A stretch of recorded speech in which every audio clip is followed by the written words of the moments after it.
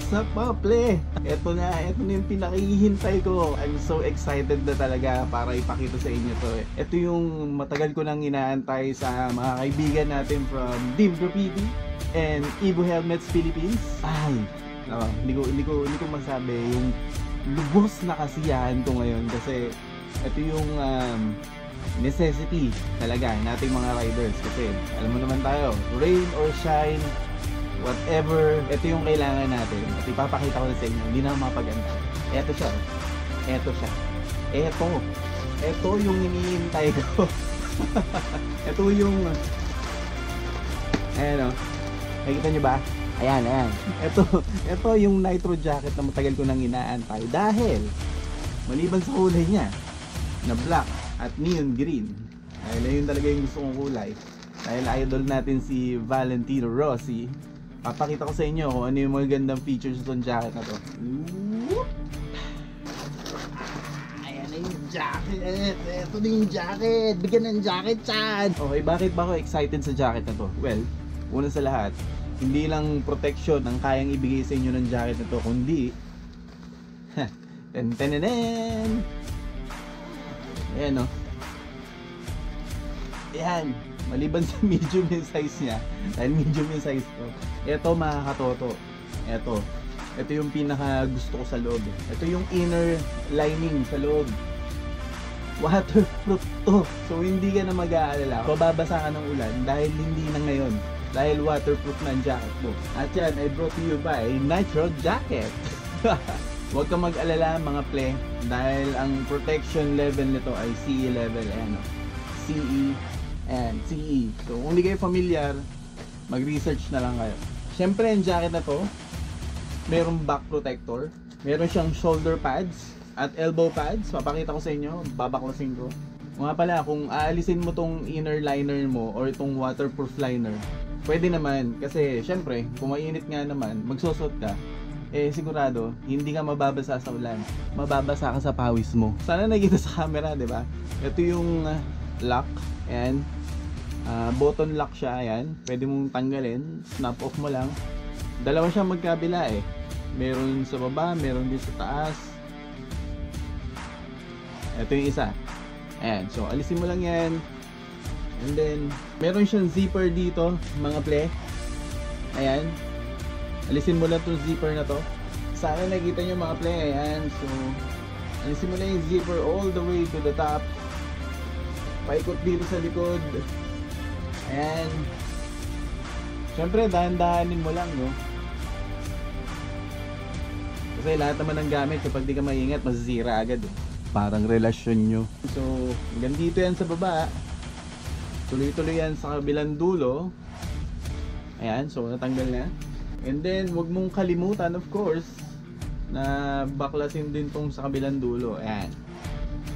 Ito yung pinakakapote sa loob ng jacket mo So kung mainit ang panahon, alisin mo muna, tapos ikabit mo na lang kapag mag-ride ka na. Pakita ko din sa inyo yung shoulder pads. Ito, nasa loob. Meron siyang velcro, yun yung magse-secure sa loob. Ito yung shoulder pads. Ayan, nakita nyo? CE rated dyan. Ayan, sana kita sa camera. Ayan, CE rated dyan. So, level 1. So, it's very safe. And then, meron din siyang elbow. Pakita ko sa inyo, alisin natin. Ito siya. Ayan, so CE rated din, level 1. Again, safe din to. Ayun na yung laman nitong Nitro Jacket na waterproof. Other features ito, meron siyang reflective strip. Ito, reflectorized yan. Even this one, pati ito, hanggang sa likod, even yung Nitro. Yung alam, may napansin ako dito, no, mga ple, meron siyang zipper sa likod. So siguro ito yung isa sa mga option ko. Siguro in the future magkakaroon din siya ng neck brace na pwede mo suotin, dahil meron din siya ritong safety harness na i-hook mo rin yung neck brace na yun. So suotin natin mga ple, ha.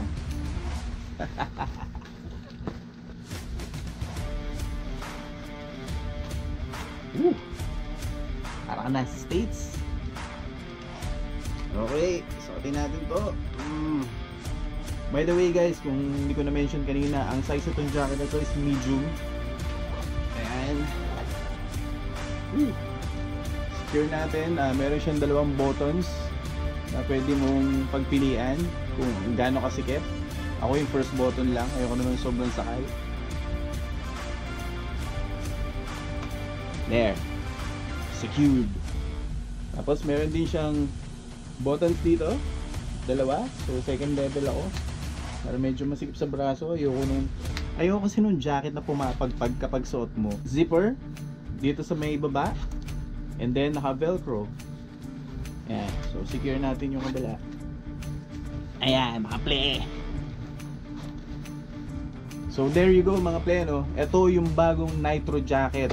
Oh, and by the way, meron din nga pala siyang meron natin pala siyang chest protector. Ayan. Papakita ko sa inyo nakalimutan ko pakita sa inyo. So meron siyang velcro dito sa gilid. Ayan. Tapos andito yung chest protector. Ito. Ayan yung ating chest protector. Chest protector, okay? Chest protector. Chest lang kaya niyang protektahan, hindi yung heart mo. Heart mo sa ex mo. Gay! And then yung kabila meron din, syempre. Pares yan. Hindi naman pwedeng isang chest lang yung protected. So ito yung isa. Yung sinasabi ko sa inyo ng neck brace, ito yung harness niya. Ayan o. So pwede mo siya i-lock dyan. Tapos yung may zipper sa likod. Pero hindi ko lang alam kung magkakaroon tayo ng ganong upgrade, no. Malay nyo in the near future. We'll see. Abangan natin. Kasi alam nyo naman si Ibo, full of surprises, di ba? So abangan natin yun. Do you feel me? For the price point, I'm not really sure yet. Pero I think yung price point niya is between 3,500 up to 4,000. So very affordable na kung mga play. Kasi di ba? Protection, waterproof, style, you name it, they got it. Kung ako sa inyo mga play, once na lumabas to, bilhin nyo na bago pa maubusan ng stocks, okay?